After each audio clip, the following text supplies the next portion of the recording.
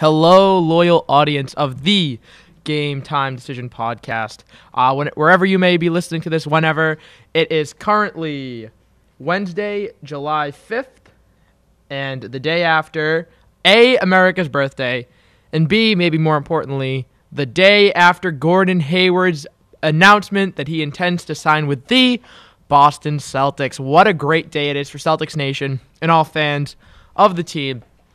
You know, there was a lot of anxiety amongst Celtics fans and all of the NBA yesterday when Chris Haynes of ESPN tweeted out that Hayward did intend to sign with the Celtics, but then later Adrian Wojnarowski of ESPN, formerly The Vertical, who I will touch on in a little bit, he reported that Hayward's agent reached out to him saying that no deal was final and that they were still having to regroup and make their decision. I just want to say that was complete malarkey. The real reason, and Adam Himmelsbach of the Boston Globe hit the nail on the head.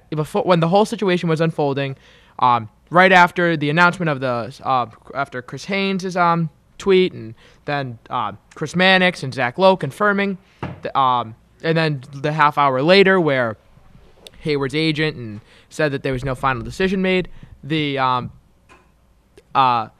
Himmelsbach just said, well, it will most likely be an announcement from the Players Tribune.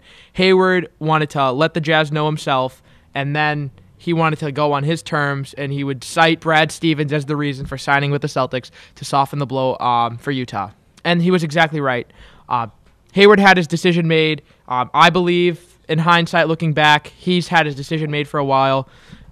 His relationship with Brad Stevens is strong and stronger than all of us have thought. Even those who have said, he's going to come to the Celtics, we really underestimated how strong of a relationship Gordon Hayward has with Brad Stevens, dating back to his high school days as a tennis player at Indiana. So now you look, and last podcast that we did at my house, not at the GTSN studios, with Pat, Chris, and guest Dan Greenberg, it was just hours before July 1st in free agency, and literally minutes before, we recorded it minutes before the Paul George trade, which is crazy. So a lot of things to catch up on. Pretty much all the major dominoes have fallen. Blake Griffin back to LA. Jimmy Butler at the draft traded to Minnesota. Obviously, Gordon Hayward to the Celtics, Chris Paul to the Rockets, Danilo Gallinari in a 3-team trade to the Clippers, and Paul Millsap over to Denver. So the other than just, don't want to say minor guys, but non-stars trying to let the dust settle and find a home, the offseason free agency, for the most part, is settled. Obviously, no deals are official until tomorrow, July 6th, after the moratorium, because this is technically just a legal tampering period of 6 days where teams can have contact with players and they can come to verbal agreements, but nothing is yet official. But I do want to say the Celtics offseason, if Gordon Hayward did not come here, was on the verge of an F. Because not only did you miss out on Paul George or Jimmy Butler, you would have lost out on Gordon Hayward and Blake Griffin. And the real reason why that would have been so damaging to the Celtics' progression is not only because of missing out on a very talented all-star franchise-level player in free agency. The real detriment that losing out on Gordon Hayward would have been is that we freed up this cap space, this $29.7 million for this season, specifically for a Gordon Hayward or Blake Griffin.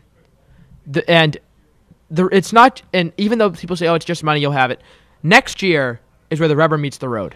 Isaiah Thomas, who I still am reluctant to give a max contract to, is a free agent, will be a free agent, coming off making $6.2 million this year, at the very least, going to make 4 to 5 times more per year. Avery Bradley at around $8.8 million, on one of the best contracts in basketball, expiring. He will be up, and he will be looking and most definitely will get a deal north of 20 million, even up to 25 million.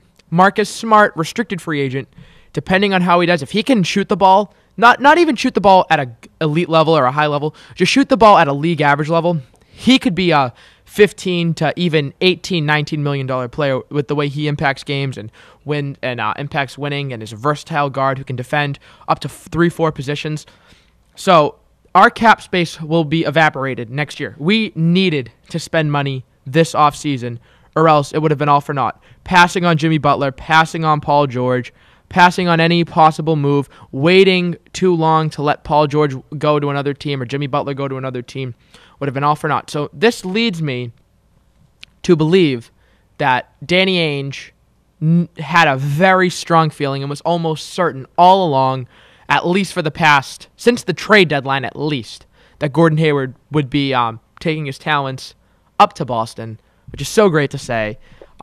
No more speculation, no more just, well, if he comes, or it's likely he'll come, but no, he's here. So Danny Ainge must have known that, because otherwise he would be looking like a real fool right now. But one thing I do want to say, and not to rain on Celtics fans' parade, because it's been a great offseason so far, but you have to look at the trade that was completed last week between the Indiana Pacers and the Oklahoma City Thunder, where the Oklahoma City Thunder pretty much traded Serge Ibaka, 1 year of Serge Ibaka, for 1 year of Paul George. So that is A-plus GMing by Sam Presti. And you have to think, you can be critical of Ainge, and I was certainly critical of Ainge, but what a doofus, idiot, stupid person is Kevin Pritchard. Oh my God, he should have been fired on the spot. Indiana Pacer ownership should have stepped in and say, no. You don't do that deal because that is stupid. You're telling me Victor Oladipo on an albatross, ridiculous contract at $22 million a year for the next 3 years, because he signed it last year. So 3 years or at $22 million a year, or however much. You're paying Victor Oladipo that much? Really? Oh my! And Domantas Sabonis, who was the 11th pick and had 6 points a game and over 20 minutes per game last year, not impressive whatsoever. Didn't even shoot 40% from the floor.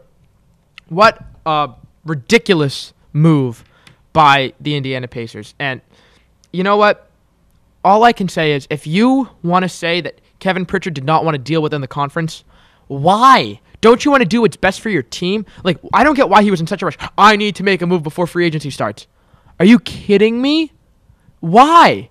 Because you're going to have more and more teams into it. Think about it. Before free agency started and before the Chris Paul trade, Houston wasn't really looking. I mean, there might have been some rumors, but they weren't looking to go all in to get a guy like Paul George. Well, they got CP3, and now they're looking to build a big three, a real big three of 3 top 10 players in basketball.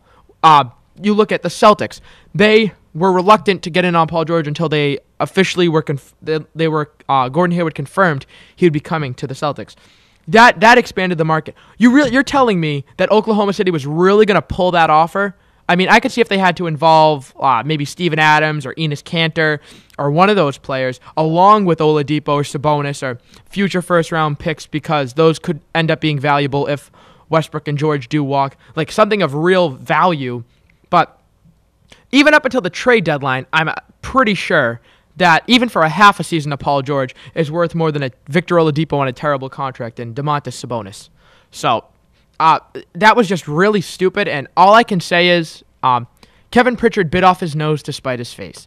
He didn't want to make Cleveland better. He didn't want to make Boston better, so he took the first deal that he got, which wasn't even decent. I would say is a decent return, but I mean, unless they have some infatuation that Oladipo played for Indiana back in college, I mean, really, like, I mean, he's been in the league for 4 years. I mean, of course he can get better, but pretty much all he is like, I don't even know, like, I'm trying to think of a comp. I mean, like, I don't want to say, like, almost like Dwayne Wade now. Not like, I don't think he ever has the potential to become Dwayne Wade, but what Dwayne Wade is, like, right now at 35. Like, 18 points a game, like, 4 rebounds, like, a decent player, but I don't think he's going to improve that much. He came into the league pretty late. I'm pretty sure he's like in his mid-20s. He's at least 25, 26 now, I would say. Oladipo is. So, how much more growth potential is there in Sabonis? A late lottery pick, 11th he was last year. Even off the gate, like off the bat, that's like That's like far from a sure thing, and he didn't really do much in his first year to show that he's a worthwhile investment. So I think that deal would have been on the table all along, and even a deal of Avery Bradley, Marcus Smart, and Jay Crowder would have, and along with the Memphis pick. People talk about it like it's not valuable. It's top 8 protected in 2019. Then in 2020, it goes to top 6 protection. But then, if that never gets conveyed, that can be, that's unprotected. So you really look, if Memphis gets bad, and the way the Western Conference is shaking out, right now they're not a playoff team. So they'll at least be in the lottery next year, I assume. And then next year, they obviously Zach Randolph's gone, JaMychal Green might be gone. You have Marc Gasol, who next year will be 33, 34. Mike Conley getting into his early 30s. Tony Allen will be gone. Like, they're not going to have a lot. Chandler Parsons on that terrible deal will handicap them from being major players, along with the fact that their market is Memphis. So that team could be pretty bad. And you know what? If next year or 2019 you get a top 10 pick, that's pretty valuable. Definitely more valuable than Victor Oladipo on a bad contract. So that deal in and of itself, I think Memphis is our most underrated asset in terms of our draft pick selection. That pick really could be something down the road, could be a top 10 pick. So that's something to keep an eye on. The Clippers pick, Blake Griffin, not going to say saved us because that pick really isn't that valuable. But at least Blake Griffin staying in LA and the possibility that if they're a bad playoff team, like if they're an 8th seed in the West, which is kind of what they're looking right now with the moves Minnesota made, with the move the Nuggets made, with another year of progression for Jokic and Gary Harris and Jamal Murray, that team, even though they lost Gallinari, bringing in Paul Millsap, LA's looking more and more like an 8th seed team, which would be quite perfect for the Celtics, because if you can get the 15th, 16th pick from LA, that's the best you can get, because obviously it's lottery protected, and the mid-first round pick is infinitely more valuable than 2 seconds. So that's kind of just asset watch for 2019, which only Celtics fans do, because what other team has just so many assets like this? But you really need to cash it in. So, this certainly won't be the first move. It might be the biggest, obviously, signing Gordon Hayward, 4 years, $128 million. But if you look at it, there will be more moves to come, whether it's just trading like Rozier or obviously Jerebko, Amir Johnson, Zeller, Gerald Green, Demetrius Jackson. Those guys will all likelihood be gone, except for maybe Gerald Green will come back on a veterans minimum deal. But other than that, all those end of the roster, bought like 8th, 9th, 10th, 11th, 12th, 15th men on the team will be gone, which who cares? But you now look, and because we do intend to give Gordon Hayward the full max, who do we trade in? It's down to Marcus Smart, Jay Crowder, and Avery Bradley. And I would say, without a doubt, the man, and I've been saying this for over a year, is Avery Bradley. Avery Bradley, what he did in the playoffs was tremendous. He averaged in the regular season, close to 16 points a game, 6 rebounds. He shot very well from the field, very well from 3. He has really turned himself into one of the best two-way players in the game. I would go as far to say Avery Bradley might be one of the best non-All-Stars in the league. Just what he does is so understated. He's such a great player. But he's at $8.8 million this year, which is a great figure and attractive to a lot of teams. But at this time next year, you'll be making the face about Avery Bradley that you made last year when you found out Evan Turner got 4 years, $72 million. You'll be saying Avery Bradley got how much? People are saying he might get 20. Avery Bradley might get 26, 27, maybe like JJ Redick is a better shooter, but that's about it. Avery Bradley is a way better player, and JJ Redick got $23 million per year. Otto Porter got an offer of over $26 million per year. I know he's younger with more upside, but still, right now Avery Bradley's a better player, and he'll only be 27 years old. So you look at this. Avery Bradley could get north of $25 million per year. And the way I look at it is, unless you're a high-level championship contender. Right now the Celtics are an Eastern Conference Finals favorite to make it there.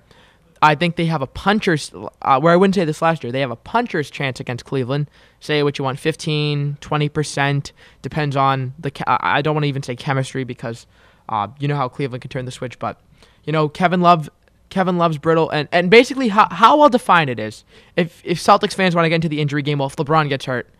Last year, the Celtics were a LeBron injury away from having a good chance to beat Cleveland.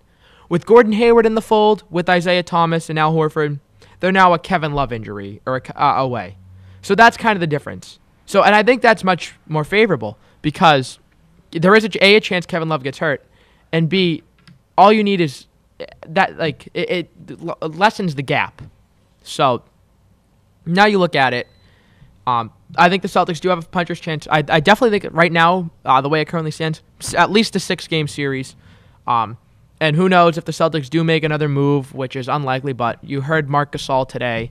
I don't know how likely that is, but bringing in a Marc Gasol could definitely, I'm not going to say make the Celtics favorites over Cleveland, but that would definitely push it to a 7th game. And if the Celtics were to get home court advantage and have a better record in the regular season, then I would say the Celtics are creeping up to like a 40% chance to beat Cleveland, and a legitimate shot, not just a puncher's chance.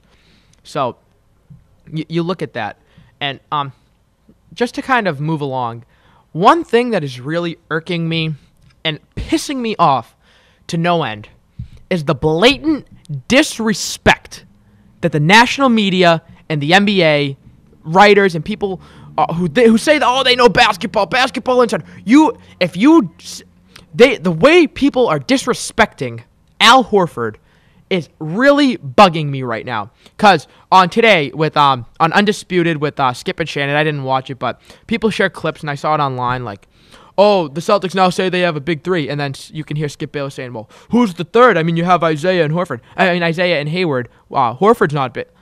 Just because Al Horford doesn't average 20 and 10 does not mean he's not a top 25 player in basketball and an elite player.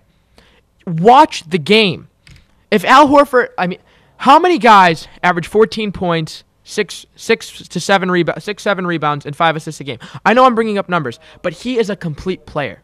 He's an underrated defender, and just because you're, especially in today's NBA, this is what I'm saying. Just because you're not the prototypical center who just stays in the paint and blocks shots and grabs a bunch of rebounds doesn't mean you're not a good defender. Al Horford is athletic enough and has the size and is versatile enough to switch on to a small forward. Al Horford, my main argument, and you want to talk about rebounding, and he gets hammered for his offensive rebounding numbers. Al Horford was not brought in to rebound the ball. Of course, it's one of his skill sets, but that was not the main reason he was brought in. You look at the Celtics guards. Avery Bradley averaged almost 7 rebounds per game. Marcus Smart was at around 5 rebounds per game. Even Isaiah tracked down 3 boards per game. You look at all these guys grabbing rebounds. Crowder, 5-6 a game. That was a product of Al Horford. Just because Al Horford isn't grabbing the rebounds and having it put into a stat column doesn't mean he doesn't help the team on the boards, because what he does on the offensive end, dragging Marcin Gortat out of the paint, dragging Robin Lopez out of the paint, that allows guys to cut and guys to slash and get to the rim and not only score but also grab rebounds. So that is huge. And you look at it, Isaiah Thomas every year has gotten better. But I think had the Celtics not signed Al Horford last year, Isaiah Thomas might have been an all-star. But his numbers in his season, and the Celtics as a whole, would pretty much be the same exact thing they were in 2015-16. 4th, 5th seed in the East, first-round exit. Isaiah might have been looking at 23, 24 points a game on 41, 42% shooting, where this year he was at 29 points per game and 46% shooting. Al Horford spacing the floor, unclogging the paint, allowing Isaiah to do what he does best and drive. That made Isaiah Thomas the player he is now. And his ability to shoot is so understated.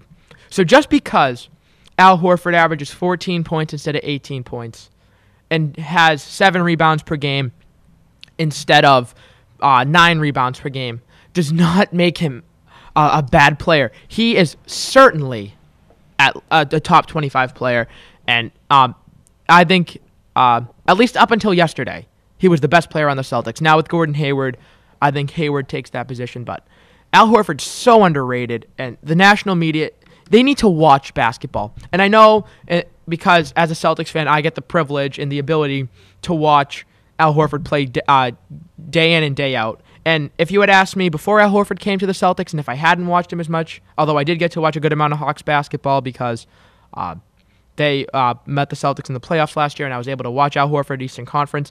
But if I didn't watch Al Horford every day, I would probably be singing the same tune.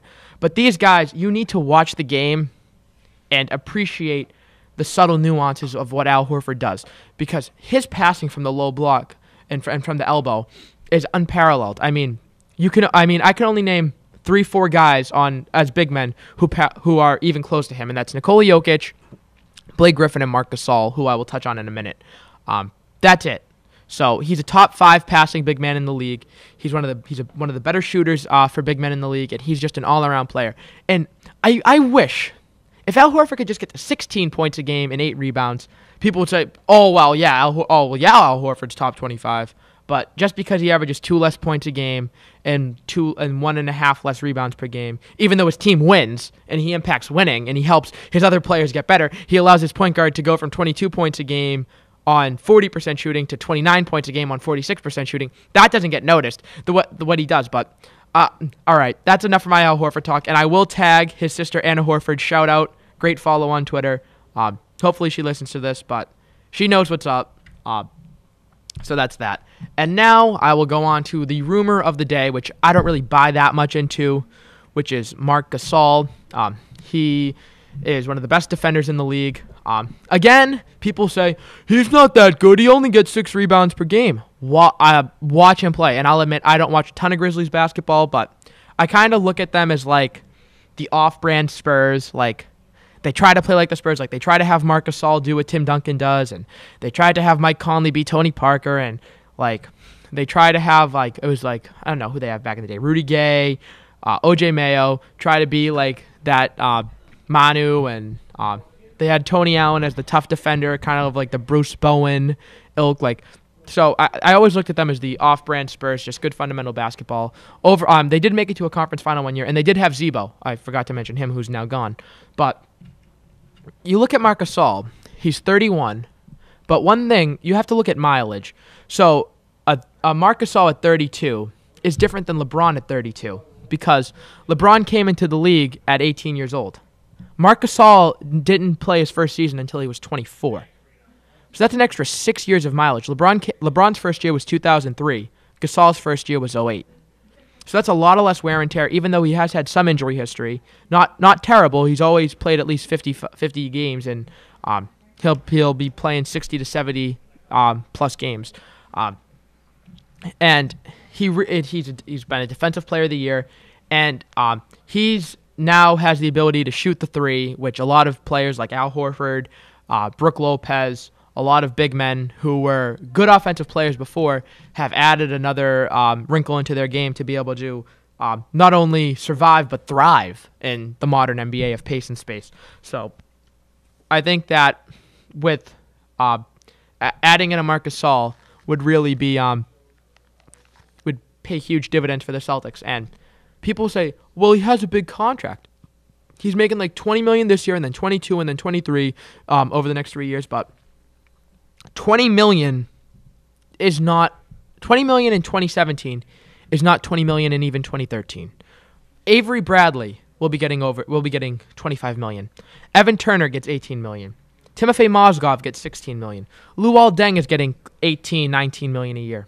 So, $20 million per year for Marc Gasol, the way the NBA is right now, is almost it's actually a very good contract. It's beneficial. It helps his trade value, and his game isn't based on athleticism. It's based on fundamentals, IQ, ability to defend, positioning, and now even shooting. So he's a type of player like an Al Horford who will age more gracefully than a guy like Blake Griffin.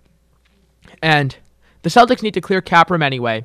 So basically, what they have to do is see if they can get Marc Marc Gasol for Avery Bradley, Jay Crowder, Marcus Smart, which seems like a lot, but it's the only way to make contracts work and make salaries match because they're right up against the cap. So if you were to bring in Marc Gasol, and the key thing is bring in Marc Gasol without affecting the future of the team. And when I say future of the team, I'm talking about the real valuable assets that will be contributing and high impact members of your next championship team. Avery Bradley, in all likelihood, even though he's a great player and will fit in and is the type of player who can thrive in any situation and is one of the most underrated players in basketball, he'll in all likelihood be gone next year because the Celtics won't be able to pay him, and Isaiah Thomas next year. Marcus Smart, who I love, and if you watch him get day in and day out, and even his flopping, like you saw against the game in Houston, even though we lost, it was the Al Horford misses the layup game, which a lot of people were angry at him for. But you look at that, like just what he does to impact winning and stealing the ball and playing tough D, and he may shoot 28% from three, but those 28% of that 28% comes in big times.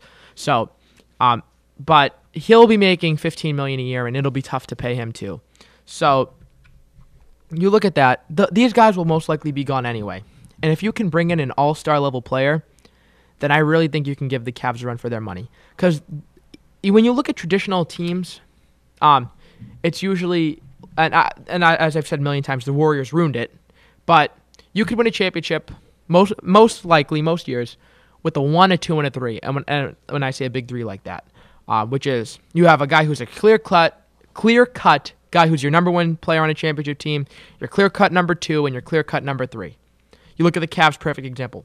LeBron James, best player in the world, he's your number 1. Kyrie Irving, your clear-cut number 2, and Kevin Love, your number 3. The Warriors, before they got Kevin Durant, had a 1 in Steph Curry, and I would say 2 2s in Klay Thompson and Draymond Green. I personally think Klay Thompson's better, but Draymond Green is really improved defensive player. Another guy whose value really doesn't show up in the stat sheet. Well, he kind of fills it up, but I wouldn't say in points, considering the teammates he has. But the NBA is just all out of whack because how are we going to beat a team that has 2 number 1s and 2 number 2s?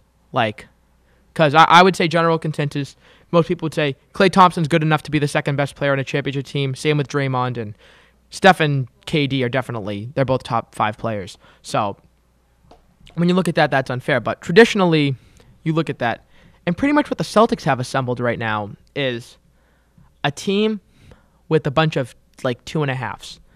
Personally, I think that Gordon Hayward's good enough to be the second best player on a championship team. Isaiah Thomas offensively is good enough to be the second best player on a championship team. Al Horford, considering everything he does with the right players, is good enough to be your number 2 if the skill set of your 1 and your 3 are shooters. So even though Al Horford might be better, he won't be the best scorer. Conversely, Isaiah Thomas might not be the best player, but he might be your best scorer. But you kind of look at it. The Celtics currently have 3 2s and 3 2.5s. So the Celtics don't necessarily need a number 1 right now. Obviously, it'd be great.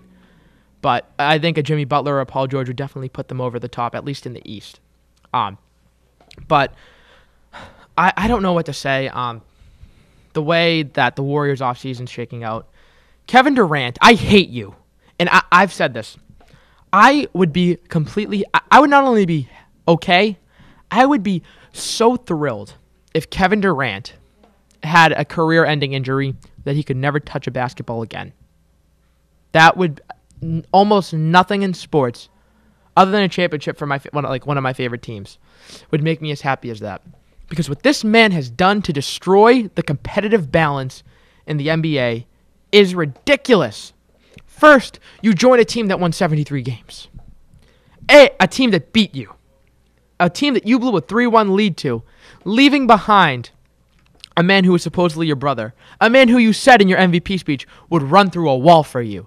You leave him, and you go to a team that was already a championship team without you, that won 2 years before, and then the year before you joined them, they went to Game 7 of the NBA Finals, and had they not run into one of the greatest runs ever by LeBron James, they would have been Finals champions again. And You would look at one of their best players got suspended for a game, a closeout game, which would have been at home, and their starting center and Andrew Bogut got hurt. So most likely the Warriors would have been back-to-back champions. You join that team. And then, the next year, you take less money, which most players say, that's heroic. Wow, you're taking 5, 6, 7, 8, 9 million less to stay with the team and allow them to do that. But what Kevin Durant did was even further the lack of competition in the league, because you're not supposed to have it all. Fine, you want to have KD, Steph, Clay, and Draymond, but you can't just have one of the best benches in the league with Andre Iguodala and Sean Livingston, and now you're adding Omri Caspi, who you can say what you want, but he's in today's NBA, especially a 6'9" power forward who can shoot the three really well, is valuable. Nick Young, Swaggy P, who, if he's one of your starters, you're looking like the Lakers, but coming off the bench as an instant offense guy, you're not going to find a much better ninth man coming off the bench to generate instant offense than Nick Young.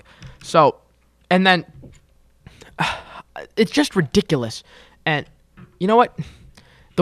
Even if and then a side note, if you're even going to keep those guys because you have bird rights, at the very least, make Joe Lacob pay into the luxury tax. Make him pay $190, $200 million to keep this team together.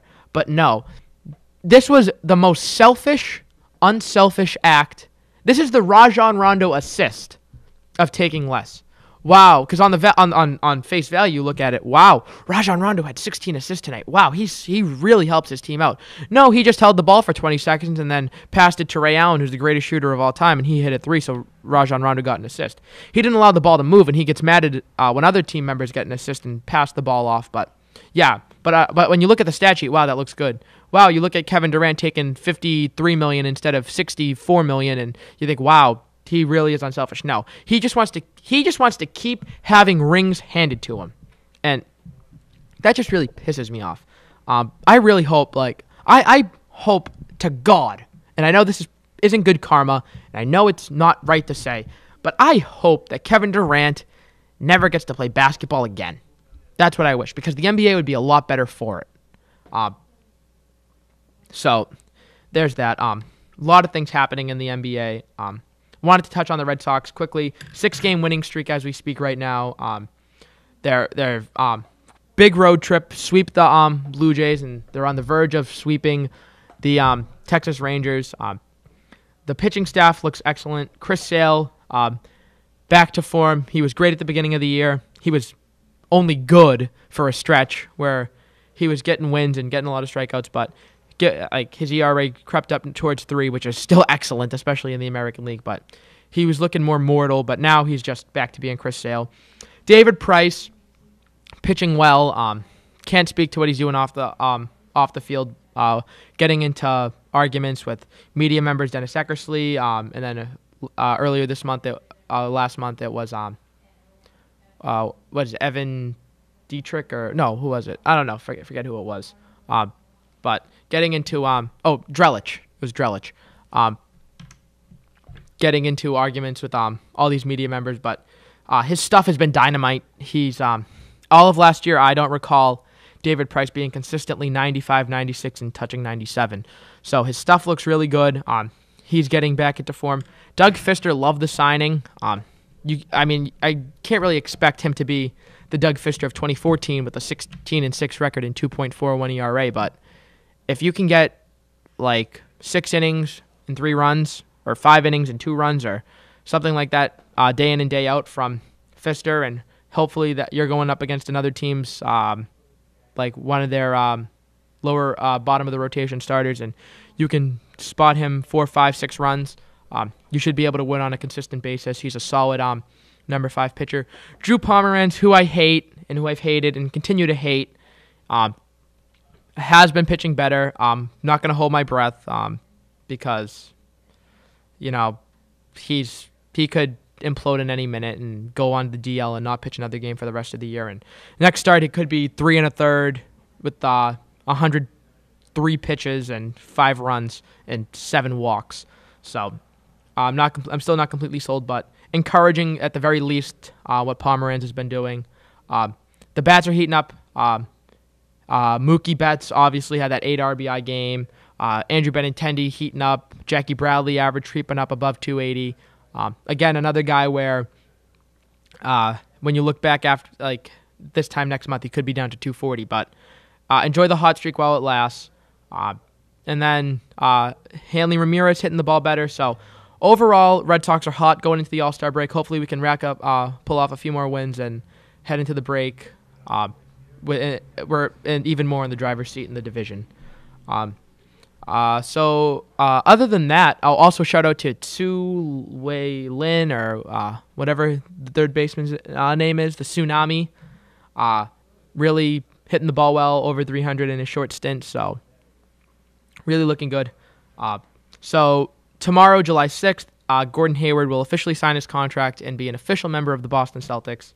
Really interested to see what other moves the Celtics make because they need to at least clear another $2-3 million to get to the full max slot to bring in Gordon Hayward on the max contract. So as much as it'll hurt, hopefully it is Avery Bradley because he is a guy that you can get real value for, and especially with his contract and the breakout season he had, the way he played in the playoffs really skyrocketed his value. So who knows, maybe you can get another asset to package in the, I don't want to say inevitable, but potential, hopeful, looking increasingly more likely Anthony Davis trade, which I'll talk about in another day. But Danny Ainge is getting all his ducks in a row, and if you can trade Avery Bradley to another team and try to get another lottery pick, whether it be 2019, 2020, or even next year. So there comes a point where if you have a franchise player who you're not going to win with because you're a terrible organization, giving Drew Holiday 5 years, $126 million with incentives could be $150 million is absolutely ludicrous. And who else are you going to get? So with your team pretty much stuck with what you're at and the way the West is right now, with there being like 8 teams, 9 teams, even 10 teams better than you, there comes a point where if Anthony Davis is unhappy and you're staring down 2 top 5 picks next year, another lottery pick the next year, Jaylen Brown, Jason Tatum, who looked unbelievable in that summer league game. Not going to get too geeked up about it, but Tatum really looked good, and Jaylen Brown, wow, he looked like a man amongst boys. But again, he is a second-year player. But if Jaylen Brown can really, as with a lot of Celtics players, it might not manifest in the stat sheet. But if he can take another step, and even if he averages 10, 11 points a game, but if he can get his shooting to about 45% from the field, even higher, or 38% or higher from 3, and cut down on the turnovers, because I do believe he had 7 in the summer league game, which is a cause for concern. His handle's still a little bit loose. But if he can make improvement, and Jason Tatum, again, probably not going to get a ton of minutes, but if he can show like he belongs in this league and has star potential, then how can New Orleans or New York, which is unlikely for them to deal Kristaps Porzingis with Phil Jackson gone, but eventually with one of these star players, like real transformational young players, how are you going to turn down like back-to-back number 3 overall picks and 2 top 5 picks and then another few lottery picks and other rotational players like a Jay Crowder? So that's obviously a pipe dream and looking way down the road. But, still a lot of dominoes to fall for the Celtics. But right now, a lot to be happy about. I know there was a lot of disappointment after seeing what Paul George went for and what Jimmy Butler went for. But Ainge is the GM, and he is smarter than all of us, as much as I even say fire Danny Ainge on Twitter after Paul George gets traded for a bag of peanuts. But, they do have a vision, and all along, Danny Ainge has been saying, we have the ability to draft a high lottery player and bring in a high caliber free agent. And in 367 days, I'll just put it this way, between July 2nd of 2016 and July 4th of 2017, or if you want to go back to the draft, or even just ignore the draft, just between those 2 dates, Danny Ainge was able to acquire Al Horford, a guy who was 4-time All-Star, still a player in his prime. He was 30 last year when he signed the contract, but overall, excellent player for nothing, just cash, just cap space, which you already had an abundance of. And then again, Gordon Hayward, and all you pretty much have to do is renounce the rights of Kelly Olynyk, Tyler Zeller, Amir Johnson. And you might have to trade like Avery Bradley, which you were probably going to do anyway to recoup some value, or Jay Crowder. So all in all, patience. It's not the easiest thing, but it's starting to look like the right thing. And, we still have assets. And the future, and all of this really hinges on the development of Jason Tatum and Jaylen Brown. Because if they can do in the future, I'm not even talking this year or next year, if in 5 years Jaylen Brown and Jason Tatum are able to do what they did in that summer league game in the NBA, in the real NBA, then no matter what Gordon Hayward and Isaiah Thomas and Al Horford you have, that's going to be your championship core, along with whether it be Michael Porter Jr., Mo Bamba, DeAndre Ayton, or whichever guy or two guys we get in the high lottery next year. That's going to be the core of the 2021, 2022, and beyond Celtics, which will hopefully bring banner 18, 19, 20, and whatever. But, it's still fun to watch now, and I know you want to say, oh, you got injury, but you never know.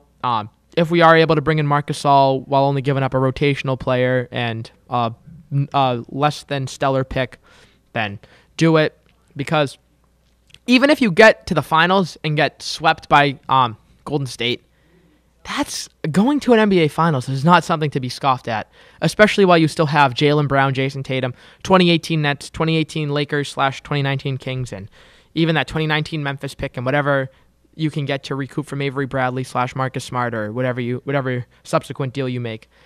That's the future. So, you know what? Overall, great time to be a Celtics fan, and even though about 36 hours ago it didn't look too promising, but now just gotta like the direction they're heading. And I think at the very least we got another conference final series against Cleveland on our hands, and hopefully we can at least take it 6 games. So again, thank you for listening.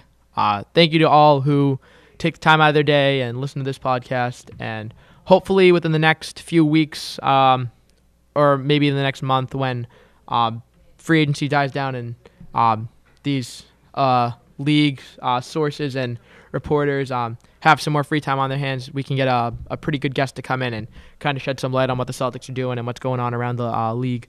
So stay tuned for that. Next week, I'll be doing a podcast, whether we do have a major guest or not. That is still to be determined, but at the very least, you will be hearing my thoughts on what's going on, and who knows, maybe Avery Bradley won't be a member of the team, and maybe Marc Gasol will, so you never know. But thank you again to all who listen, and have a wonderful day.